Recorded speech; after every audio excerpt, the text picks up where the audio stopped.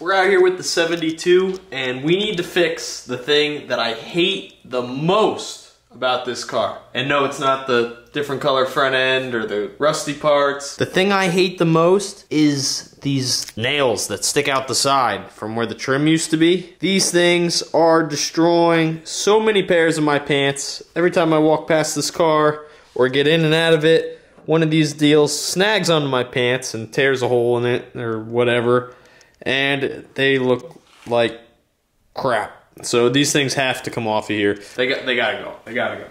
But I also don't want to just take them off and weld them shut or whatever and have a bunch of holes in the side of the car. So I have a plan to remove these bad boys, but still have this thing looking like this thing, you know? Because we've replaced so many panels and like parts of this car. Really, the only area of this car that has to have all these nails removed on is going to be the driver's side quarter, the driver's side door, and passenger quarter.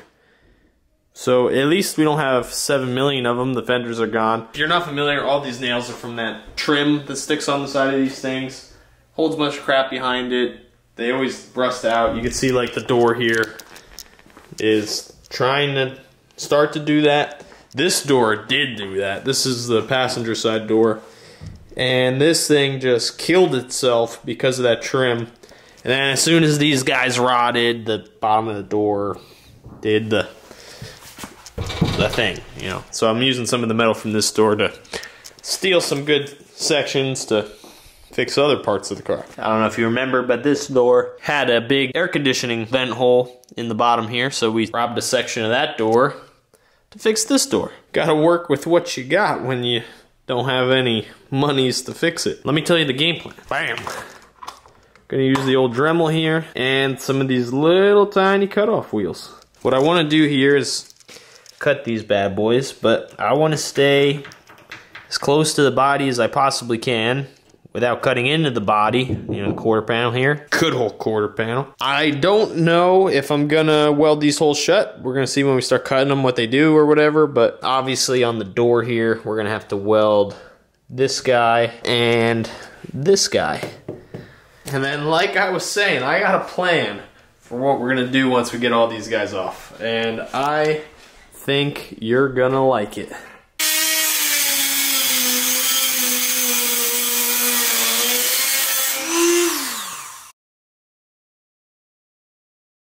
Alright, well we got all these things ground out. As you can see, there's still like a little bit of stuff. I think we're gonna hit with this little flap disc deal. Get it nice and smooth where we made all of our cuts. And we're also gonna have to grind, you know, some of the paint off here. Some of the paint off here so we can fill in these little holes. I also totally forgot that there's a big old spot back here on both sides of the quarter panel that we're gonna have to grind to, you know, fill with some weld in there.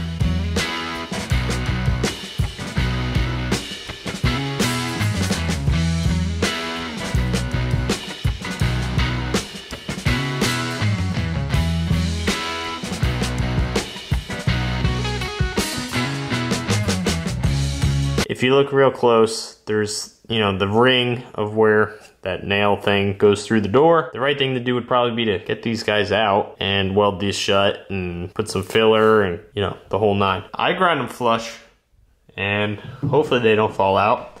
Guess time will tell. I don't really care that much if they do because this car's far from perfect anyway. Basically, I'm gonna continue with my plan just like this. I was gonna slap a little bit of filler over top of them to smooth them out real nice. I don't know when the last time you've been to the auto parts store to buy some body filler was, but it's getting expensive. So it's just not in our budget to waste any more filler on this thing. You know I had to put some on here. So there's just none left for here. Hopefully we don't set the car on fire. Catch the inside of the door panel, let it really go up in a blaze.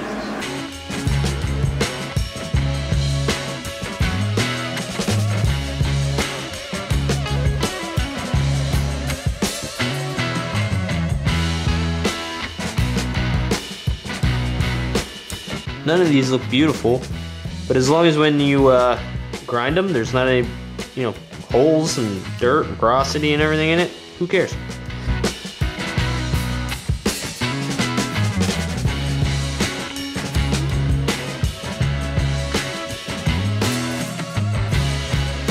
All right, and the last thing I want to get done for this morning is I just want to blast all these spots here with a little bit of rust inhibitor or primer stuff, just so that, you know, when we do what we're gonna do, I'm not telling you what we're gonna do, but when we do it, we don't have to worry about what's going on behind it. So, gonna hit these little spots real quick and let it rip.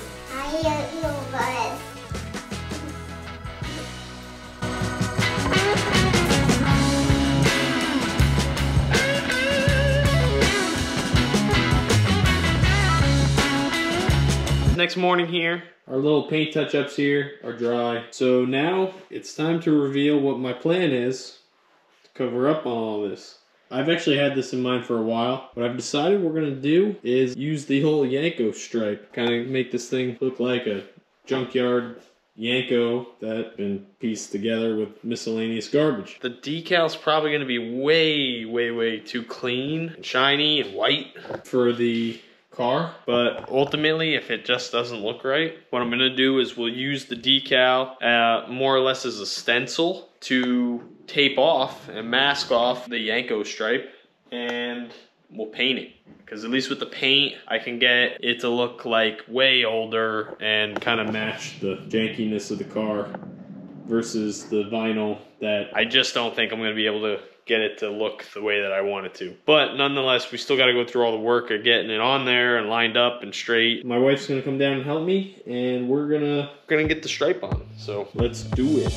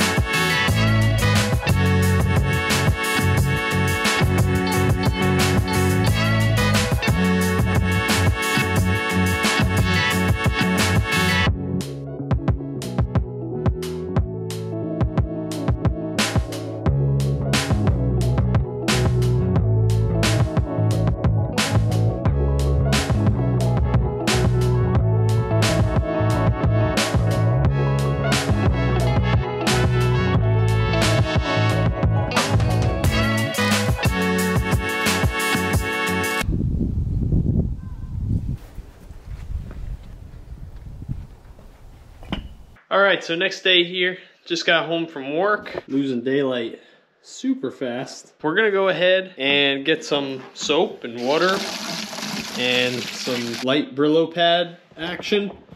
Kind of massage on the new stripes. Help give it that patina look. Then we should have that thing looking just how I want.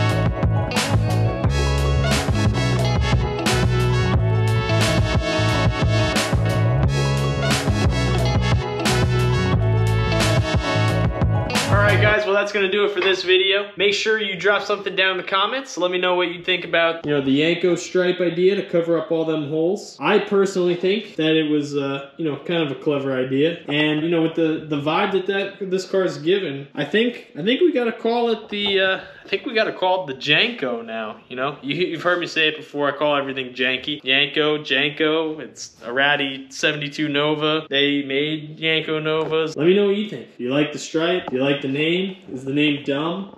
Is the stripe dumb? I don't know. Let me know what you're thinking. But like I said, that's gonna do it for this video. Make sure you guys like. If you haven't subscribed already, just do it. Click the subscribe button, because there's more coming. We've got a whole bunch of great stuff coming for you guys over the winter here. So thanks, and we'll see you next time.